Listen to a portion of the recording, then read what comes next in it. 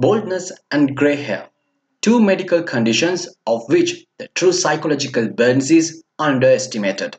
But luckily, thanks to the latest medical advancements, now we know the mechanism behind grey hair and baldness. This is a tiny medical video to explain the findings of this study. The most interesting thing about this study, apart from the findings of course, is the fact that they actually never planned to find a cause for baldness or grey hair. This is a discovery by chance. Now, Dr. Lule is an associate professor of dermatology at University of Texas. He and his team was using mouse models to find more about neurofibromatosis type 1, which causes many types of tumors. But at the end of the study, they found something remarkable, totally unrelated to tumors. They found the mechanism of baldness and hair graying.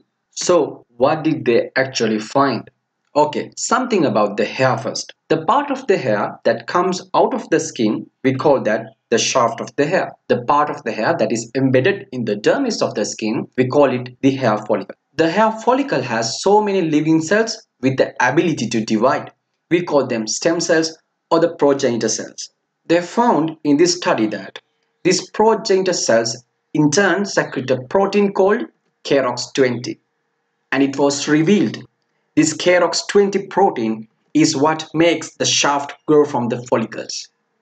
In other words, KROX20 stimulate the cells that creates the shaft. So in some mice, they deleted the gene for KROX20. And you know what happened? These mice never grew hair again.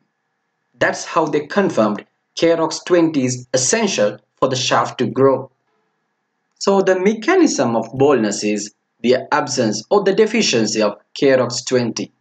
There are many causes for baldness, but what they all have in common at the end is they all leads to decreased levels of KROX20. Then they observed these progenitor cells secrete another type of protein called the stem cell factor.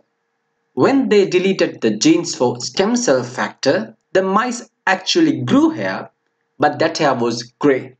Now we can assume that these stem cell factors go and stimulate melanocytes to secrete melanin. Melanin makes the hair dark. Okay, so now we know the mechanism, but what's next? The next is topical creams containing KROX protein and stem cell factor proteins which can be applied on the scalp to cure baldness and hair growth. Finally, thank you for watching, and next week I'll come back with another study analysis.